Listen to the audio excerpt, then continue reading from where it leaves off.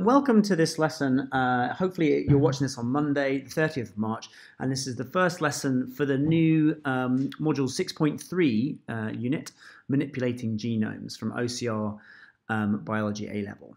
So I wanted to start by showing you this slide here.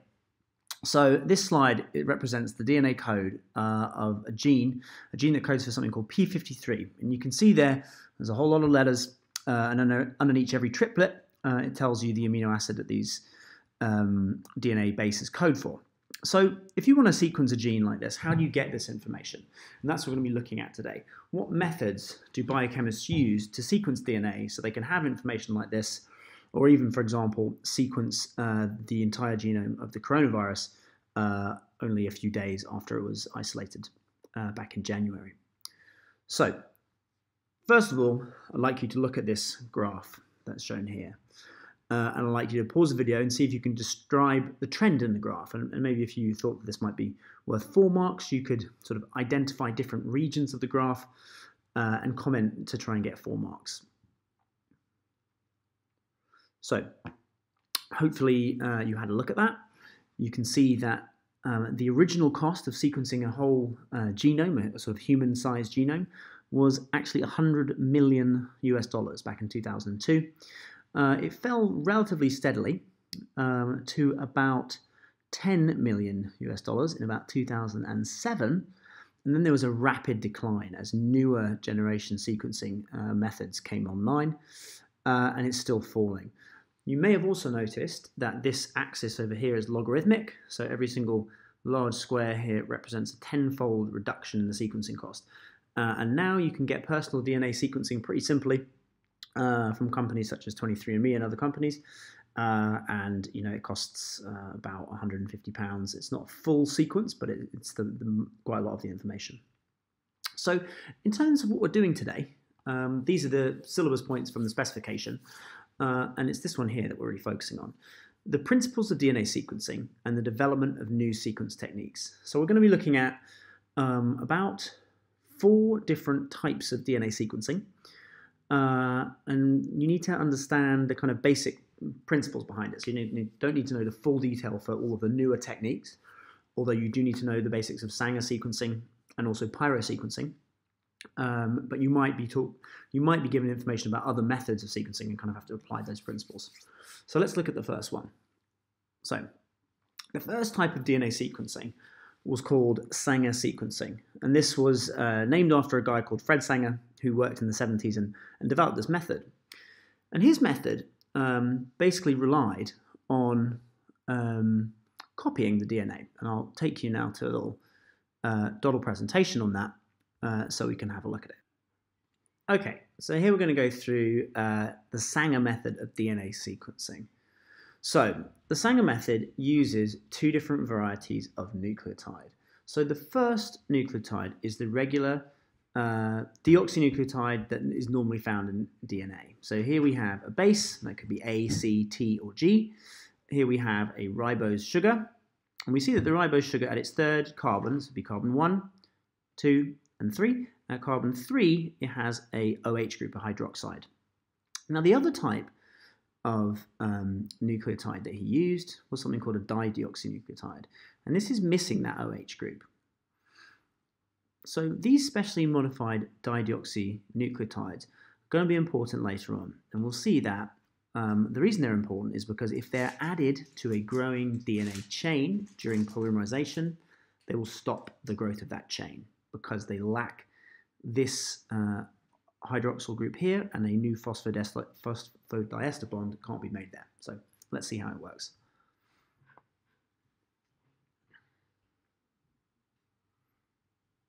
So we put the dideoxynucleotide into a test tube.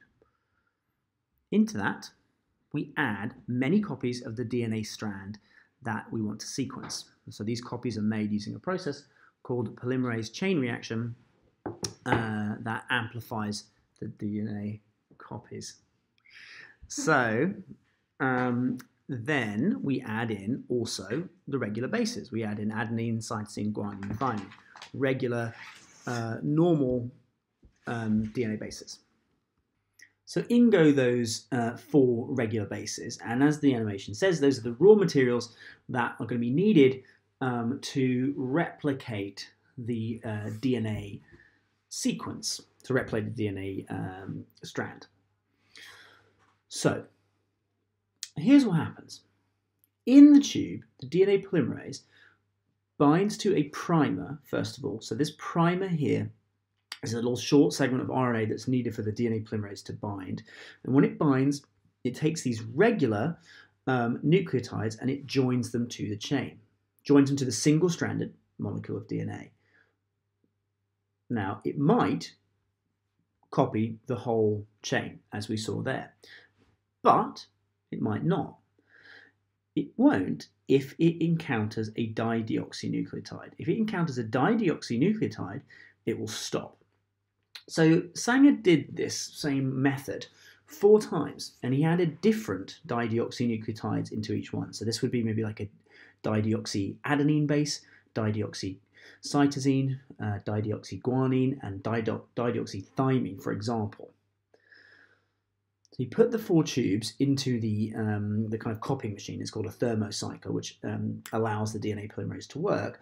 And what you get then is different lengths of copied DNA. Some lengths of copied DNA sort of run pretty much all the way to the end, but some are terminated shortly. So it's called a chain termination method. And that means that the chain started growing, copying, but then one of these dideoxynucleotides was incorporated, and that stops the process. So in each tube, there's a kind of mixture of some fully copied DNA chains and some shortly copied chains. So to separate these mixtures, he then put them into a gel. Okay, so we've got the 4 tubes. You take out a sample of each of those 4 tubes, and you run them into a gel. Let's just have a look at that again. So pull out the samples, put them in a gel. This is called gel electrophoresis.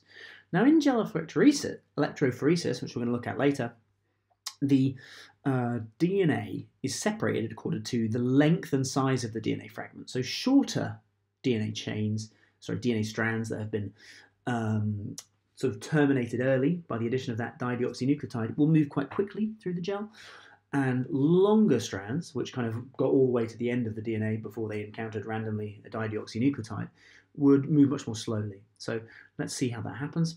So the DNA moves along. We use a special loading die which moves all the way to the end, so we know when to stop it, and we basically stop as it gets to the end. The gel that we would receive at the end would then have banding patterns like this. So what does that mean? That means that if we look here, these are the longest sort of molecules of DNA that have moved a short distance. So the this band here indicates that the sort of final base on our long chain of DNA is going to be a C, because that stopped at a C. The next base in our long chain, sort of reading from the end backwards, is going to be a G, because this band here represents all the copies of DNA that finished sort of that length, but with a G. Then we read from the band like this. This would be a T, and so on. Let's see if you can complete that. See if you can write that sequence down. I'll give you a minute. Just pause and then come back once you think you've got it. Okay. Well, here it is. So the sequence that you read off from this this banding pattern is like that. Okay, pretty complicated, but hopefully you followed. And now let's just jump back to the PowerPoint to give you a little summary again. So in summary, we have a single-stranded DNA fragment to be sequenced. Here it is. We add the little primer, that's this little bit here.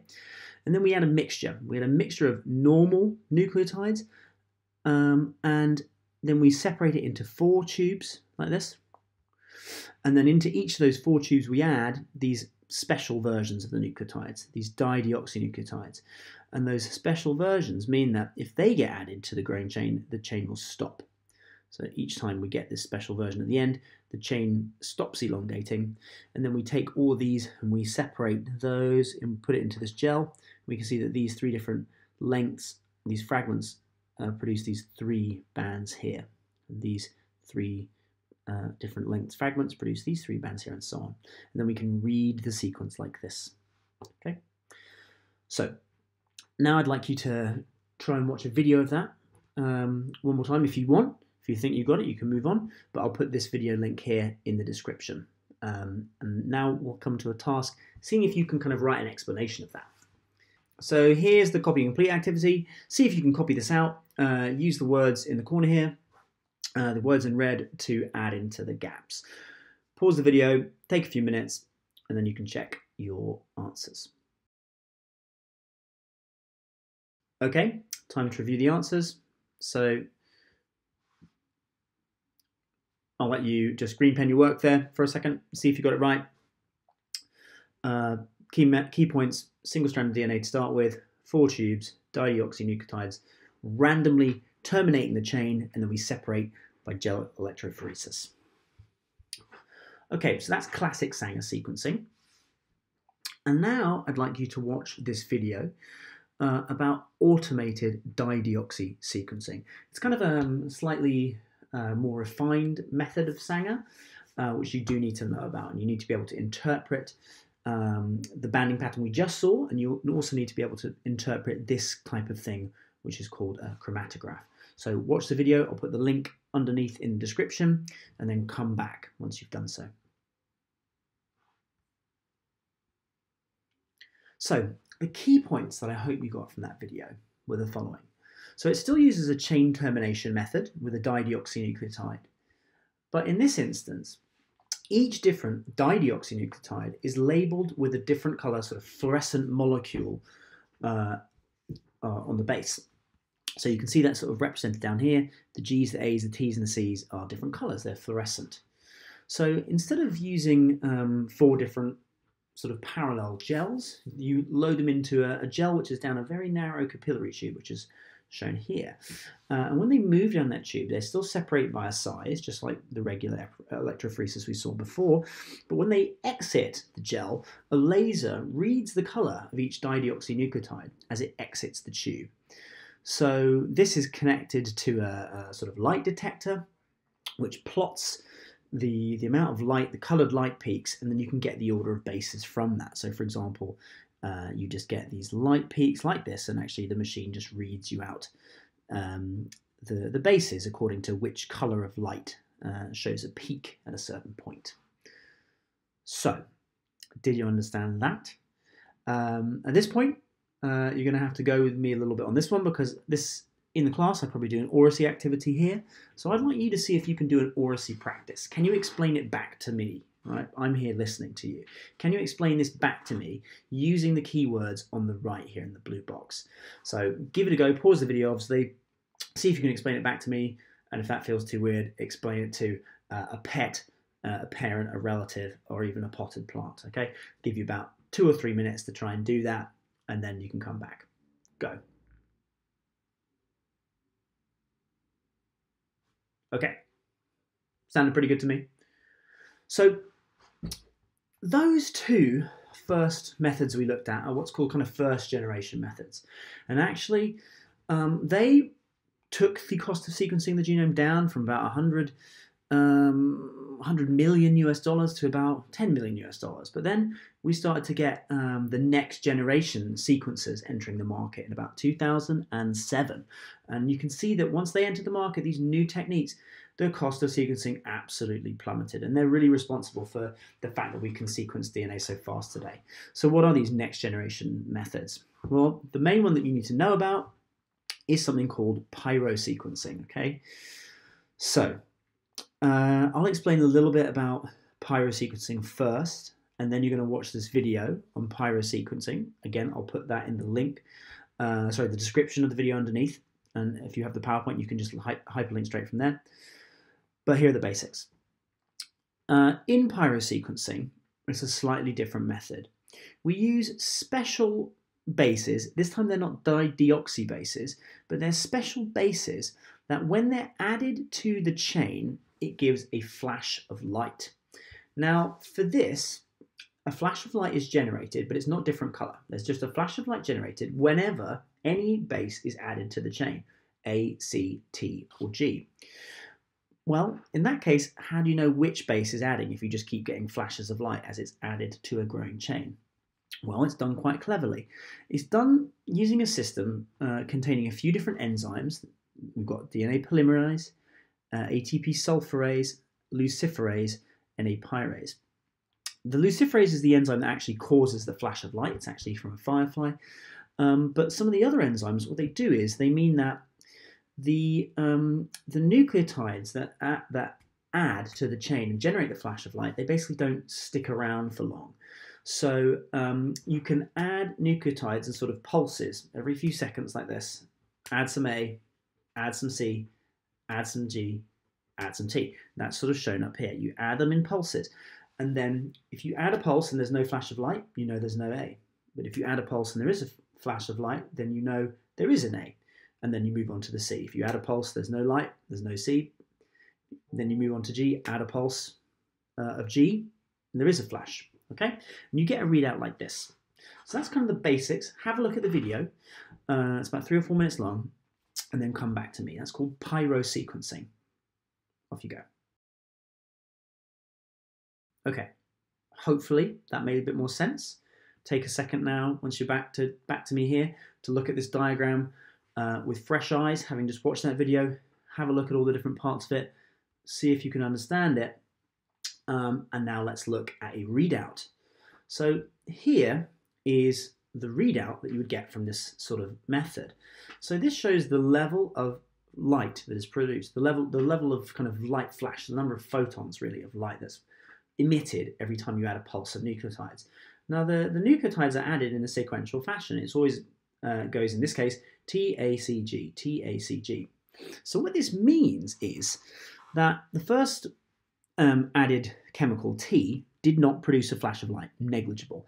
A did, so that means the first base in the chain is an A. C didn't produce anything. G, well, it actually produced triple the light that it should have done. So what's happening? Well, in that case, there are 3 bases added. So we know that the first base was an A, and then we've got G, G, G, 3 Gs. Now we've got a T, an A, there's no C, there's a G, and then you have 1, 2 T's, and so on. So see if you can understand the rest of that sequence. See if you can write it down. What would the sequence be? Pause the video, come back to me in a few seconds. Okay, so here it is. So there's the sequence, okay? So T, triple C, A, T, C, double A, double G, A, T, double C, T, G, and then triple C to finish. So here is our plane ring, right? We've looked at 3 different methods. Looked at original Sanger. We looked at the capillary gel sort of automated Sanger method. And then we've looked at the pyrosequencing, okay? So look at these 3. Up here, down here, and up here. For each one, I'd like to see if you can tell me what method of sequencing generated this readout, and then what's the sequence, okay? So write that down. 3 methods, 3 sequences. Take a few minutes, and then come back and see if you get the right answers. Okay, time for the answers. Here we go. First one, there's the sequence. Did you get it right? This is the automated Dideoxy capillary gel sequencing method, so the updated Sanger. This one, that's the original Sanger, Sanger method with gel electrophoresis. And then this one here, that's the pyrosequencing, and there's the sequence there, okay? So that's the main point of the lesson, okay? Pretty much done, but I've got an extension for you, okay? It's pretty complicated, but the newest sort of type of stuff is called Illumina sequencing. So I'll put this, if you want to go into those 3rd generation techniques, you can have a look at this, this video here. And Illumina sequencing, just in very brief outline, means that you can sample so many different clusters of DNA at the same time, okay? Imagine you've got a long strand of DNA you want to sample. You break it up into like, I don't know, 1,000 different short segments. Each of those segments is thrown down onto a glass slide. And that's what each single dot represents. Each single dot represents a growing DNA strand. So you wash different colorful bases across that, and you take a photo. And each dot, each color represents the base that has been added to that growing chain. And then you add another base and you take a photo. So each of those dots will change color. And then you wash another base, some more bases over, and you take a photo and you build up photos. So the same image here would change, each dot would change color every few seconds as you take photos, take photos, take photos. So what you're doing actually is you're sequencing every single different fragment of the DNA in parallel, and then you use a computer at the end to kind of reconnect the sequence, kind of like an amazing DNA jigsaw. This basically means that you can sequence large amounts of DNA really, really fast. There's a little bit of error that sometimes creeps in, but it's fast, and it uses computational power to kind of reassemble the library. This is actually how we sort of really did Human Genome Project. So if you want to look at that, watch the video about third generation techniques and Illumina sequencing. So that is the end of that. I'll just go back to the to the specification, just to kind of round it off. So here's the specification right there. Do you now understand the principles of DNA sequencing and the development of new DNA sequencing techniques? And have you sort of got an idea about the rapid advancements of the techniques used in sequencing, which have increased the speed of sequencing and allowed for whole genome sequencing, e.g. high throughput sequencing? Hope that's helped, and that's today's lesson. Thanks.